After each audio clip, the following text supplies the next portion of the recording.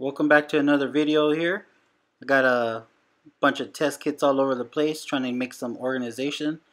As you progress in the hobby, you're just getting started, you're going to have a whole bunch of test kits, different kind of brands maybe, boxes all over the place. As you can see, I have 3 different kinds. I have my coral dip right there, my little needles, my syringes, and basically what it's time to do is to get some organization.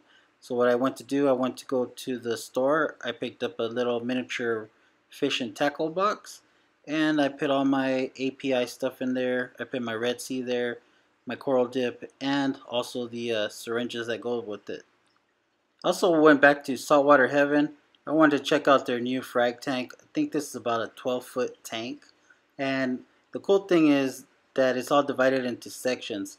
If you guys have an Instagram, you guys could look me up, 915MANG, Mang. And you guys probably already seen this picture. I know there's a couple of other YouTubers out there, but I'm on there. So if you want to, maybe see what I'm up to, go ahead and look me up and I'll follow you back.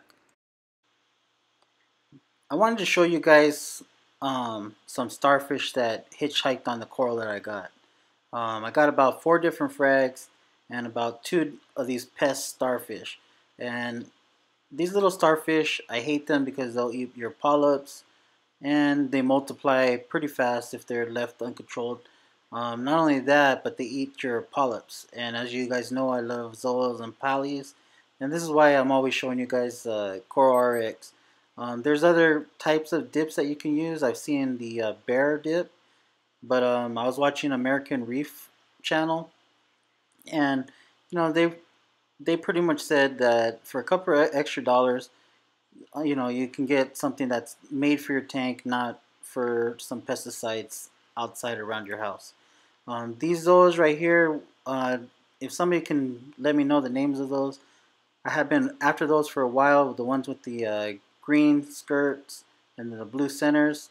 I also picked out these red ones, red skirts with the blue in them.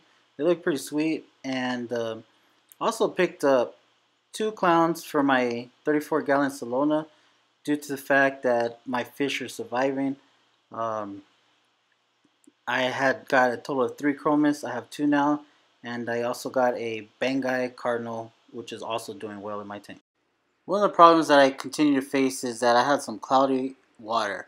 So I ended up going to the freshwater side, went to PetSmart, got a Tetra Whisper 40i. Basically, I got it internal because the one that I had was a hang on the back. This one just like hangs on the inside, pumps water from inside my sump and through a little filter. So I'm going to give this thing a shot, and I'm going to go ahead and show you how I actually have it plugged in. You can see the water is a little bit cloudy.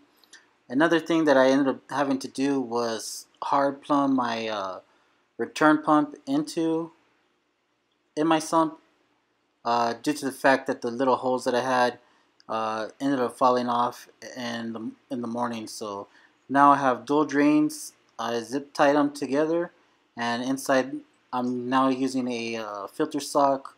My return pump is on the union, and then there's the little filter, internal filter. So hopefully it does well and it clears up my water. So it has been about a week now. The water is a lot clearer. I have my lights turned on, mainly the white LEDs, because the blues just make the camera go crazy. But it has cleared up a lot. As you can see, my fish are doing well. Both clowns, both chromis, the Bangai Cardinals doing also pretty good. So they're doing great, and I'm happy. If you didn't catch it before, I couldn't keep anything alive in there.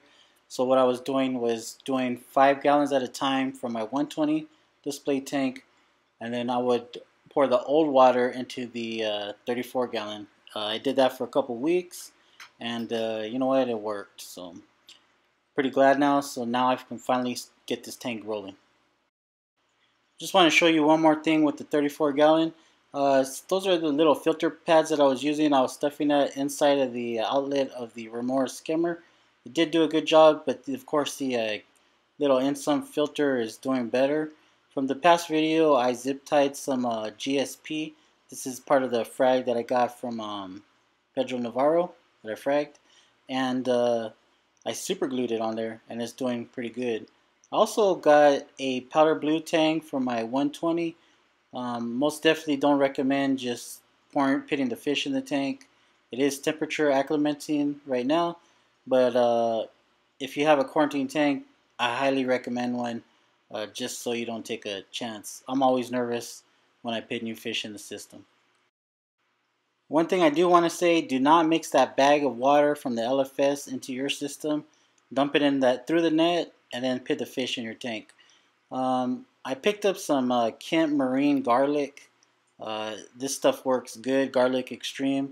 You need about 2 or 3 drops. I'm going to soak this piece of seaweed the garlic onto the seaweed. And then I learned this trick from Reef. He just said get a rubber band it onto the PVC pipe, and then put it in your tank, and you should be good to go. I'm using garlic because I have tangs, and garlic helps, boost the immune system of your fish. So although I don't have a quarantine tank, I'm using garlic to kind of help, be proactive in the whole setup. As soon as I put the seaweed in the tank, the yellow tang went and started tearing it up. I'm just going to go ahead and put the seaweed in the tank every single day. Hopefully I'll train my tang to eat brine shrimp, mysis, pellets, whatever I put in there. These two, my hippo tang and my yellow tang, do really well with whatever I put in there. I've had this guy for less than a week, probably about 5 days now, and hopefully it does good. I'm going to continue to monitor him and just keep putting garlic on everything to keep my immune system on my fish high. But anyways, guys, I'm going to go ahead and wrap this video up. Hope you guys enjoyed the video. Help me grow my channel. Hit that like, hit that subscribe. Thanks for watching, guys, and you guys take care.